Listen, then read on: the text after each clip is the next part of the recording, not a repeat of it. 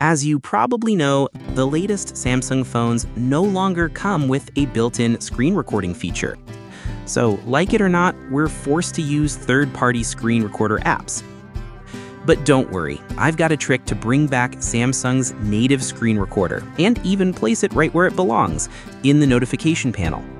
Step 1. Download and install the required files. To get started, you'll need to download 2 files.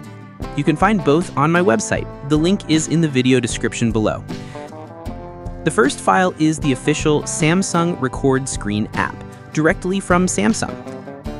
The second file is an app called PiToggle, which helps us add the screen record shortcut to the notification panel. Once you've got both files downloaded, install the Samsung Record Screen app first. After that, go ahead and install the PiToggle app. Step 2. Add the record screen shortcut. Now it's time to bring the screen record button back into your notification panel. Start by swiping down from the top of your screen to open the notification panel. Swipe down again to expand it even further. Tap the edit icon at the top, and then choose Edit under the shortcut section. You should see a list of available buttons. Look for Record Screen. Once you find it, simply drag it into the main panel. And just like that, the screen recorder is now back in your Samsung phone's quick settings.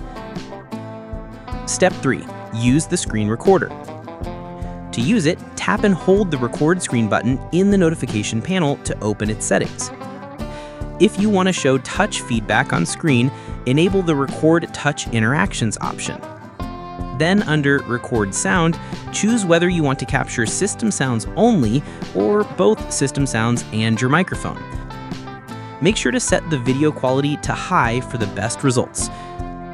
When you're ready to record, just tap the Record Screen button and start capturing your screen. One important note, your recordings won't show up in the gallery right away. Instead, they'll be saved in your internal storage under the DCIM folder and inside a subfolder named Video Screenshots. Step 4. Recommended screen recorder app I use. If for some reason this method doesn't work on your device, you can still record your screen using a third-party app. Personally, I recommend an app called GU Screen Recorder. It's free on the Google Play Store and works really well on Samsung devices. So yeah, that's how you resurrect the built-in screen recorder on your Samsung like a boss.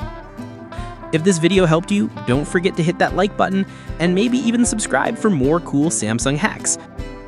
Got questions? Drop them in the comments. I got you. See you in the next one.